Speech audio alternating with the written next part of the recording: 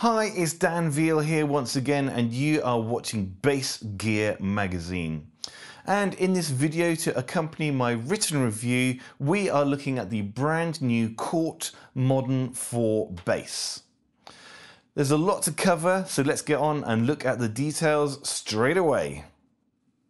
Here's a close-up view of the body, and I know that you're dying to hear more about some of the features on the instrument, but let's head on up to the headstock and then work down the instrument and come back and listen to some of the tones that this gorgeous looking instrument can produce.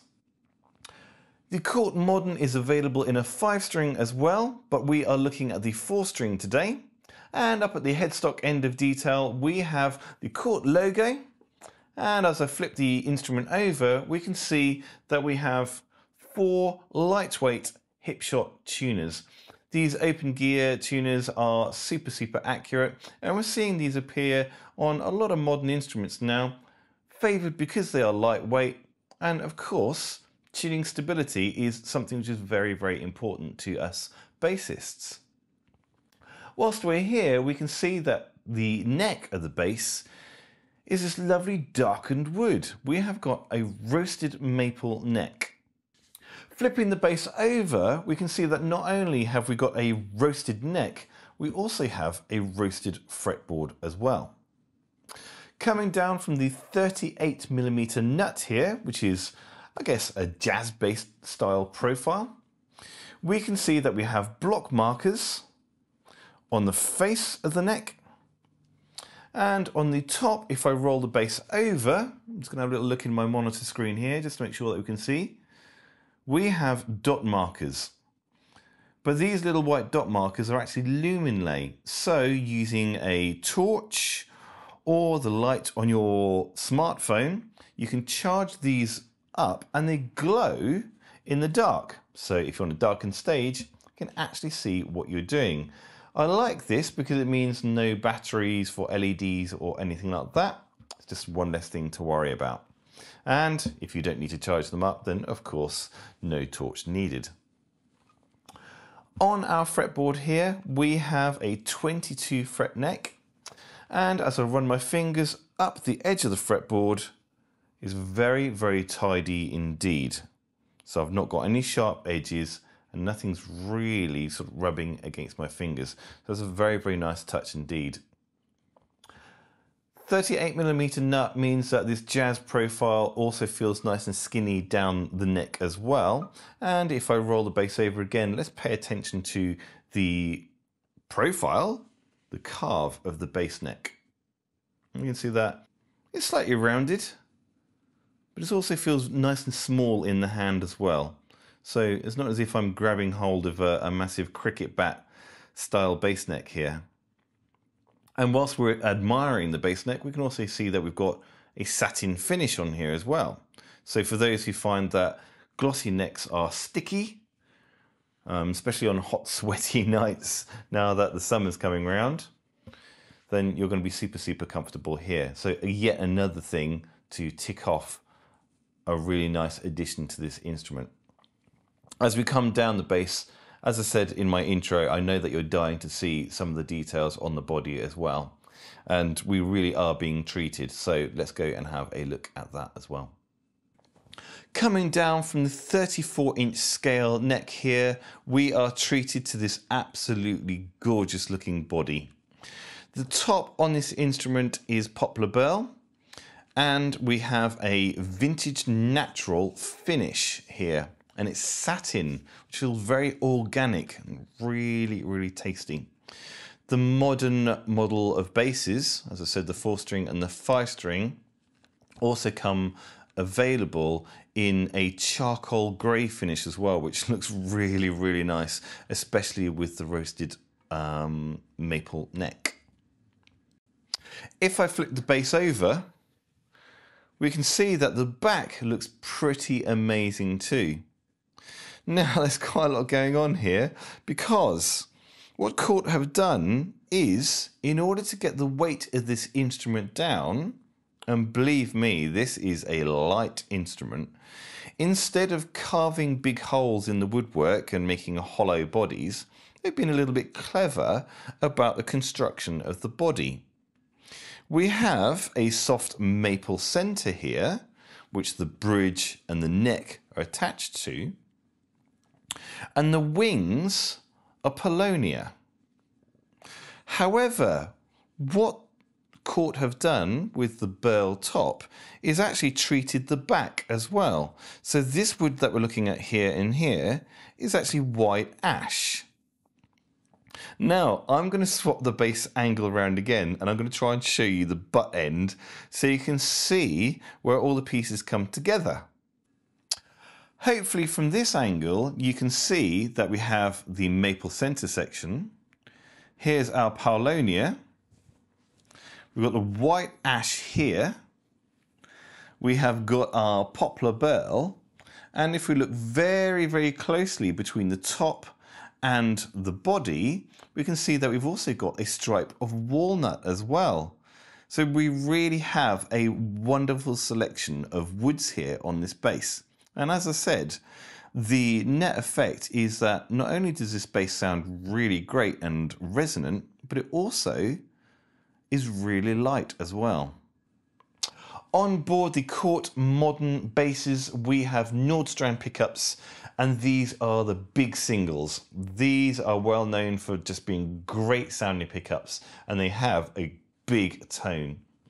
Incidentally, I am recording straight into my DAW through a channel strip plugin with just a little bit of colour, EQ, cut and boost, but so little. This bass really didn't need it because it sounds great off bat. Let's get on and listen to some of these pickups, and then we'll look at the electronics. In my introduction, it was all on, both pickups, and they sound like this.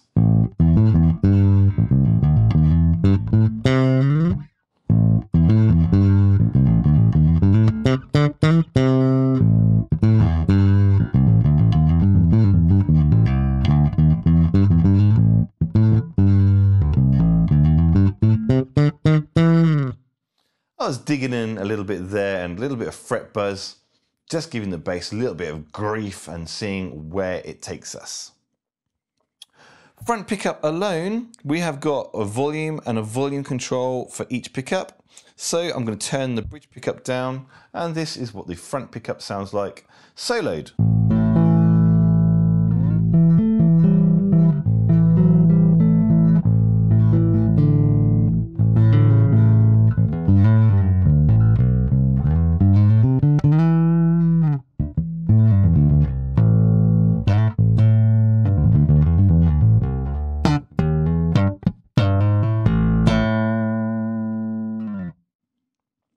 Moving over to the back pickup, we're going to turn the rear volume up and the front volume down, and I'm going to play actually over the bridge pickup as well because I want that more biting tone.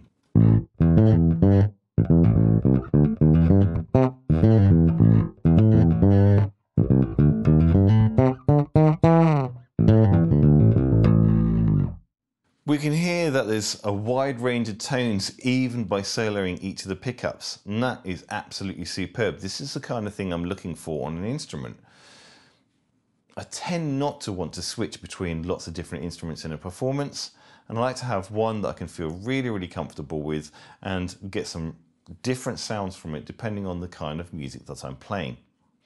As I switch cameras, we can see that not only have we got a master volume and a master volume, we also have a passive tone and a pull switch on the passive tone, which brings in the active EQ. This is a Mark-based preamp, so not only do we have a really nice set of Nordstrand pickups, but we also have a name brand providing the EQ system as well. Bass, middle and treble is an active circuit.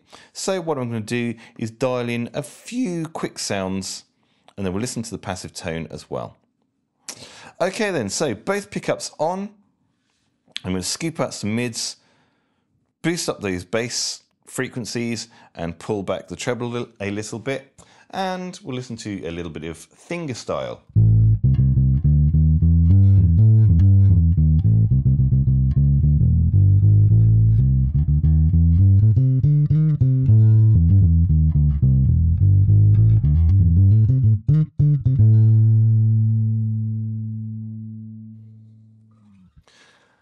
Let's go for a bit of slap style with the same EQ setting.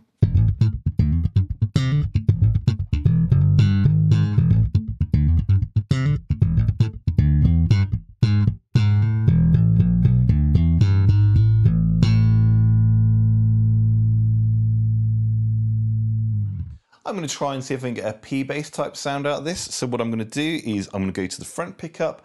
I'm going to start boosting up those mid frequencies a little bit. Let's pull the bass down a little bit and play something similar.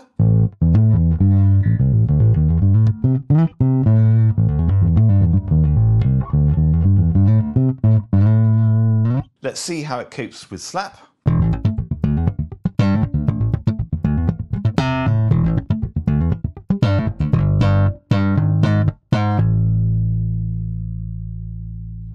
Now I'm a bit of a fan with playing with a plectrum, so let's have a listen to that as well.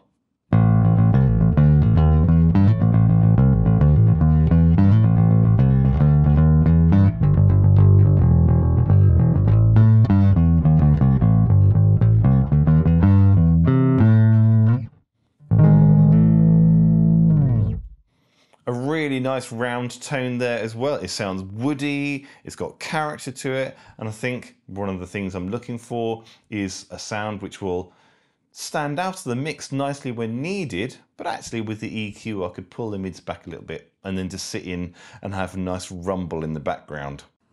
Whilst I was experimenting with this instrument to see what tones I could get out of it, I was really surprised that I could tune down really low and actually still get a really good sound out of the instrument. The bass is supplied with D'Addario strings as stock, and I've tuned my E string down to C, and I got a really strong, good tone and note out of it.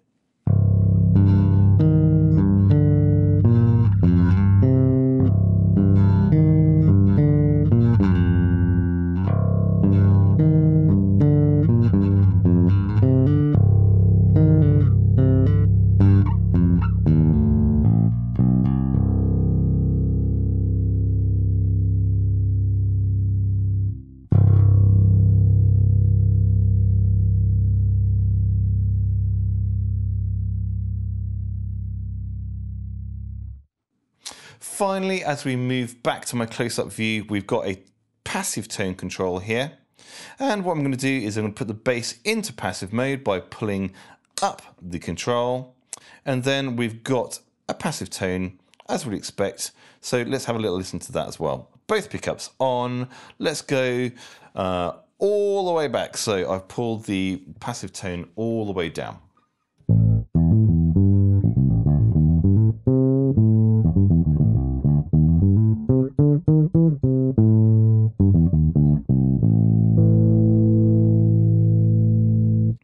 Let's pull it halfway around the dial.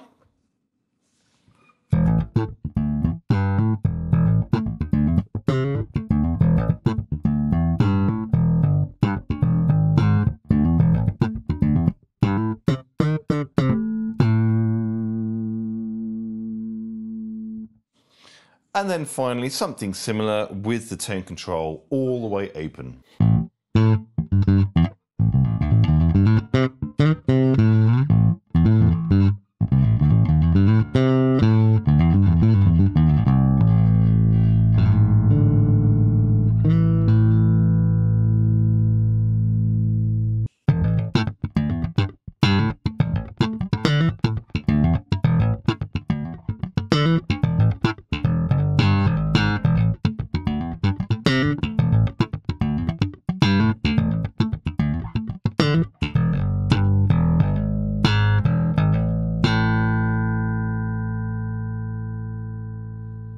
I'm really impressed with the vintage tones out of this instrument. By putting it into passive mode, it's kind of what I really want a jazz bass to be. And we have all these extra features on board as well.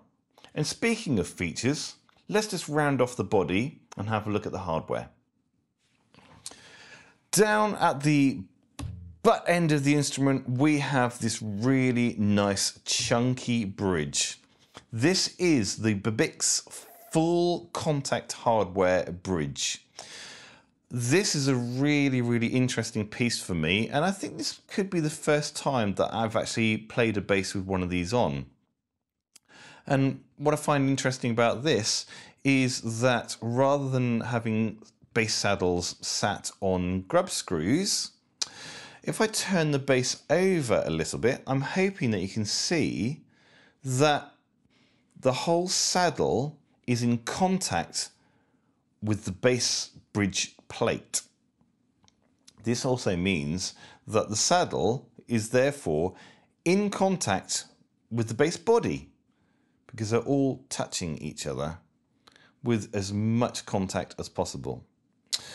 The saddles are adjusted and they're more of a cam shape, and as you rotate the cam then the action will go up and down, but they sit inside this saddle piece. If nothing else, I just think it looks really tidy. It's a really nice piece of engineering there. So, not only have we got a really nice bridge, some great pickups, we've also got the Mark bass preamp. Up at the headstock end, we've got hip shot tuners, roasted neck, lumen lay inlays. What's not to love? I mean, this bass is, I would say, serious value for money.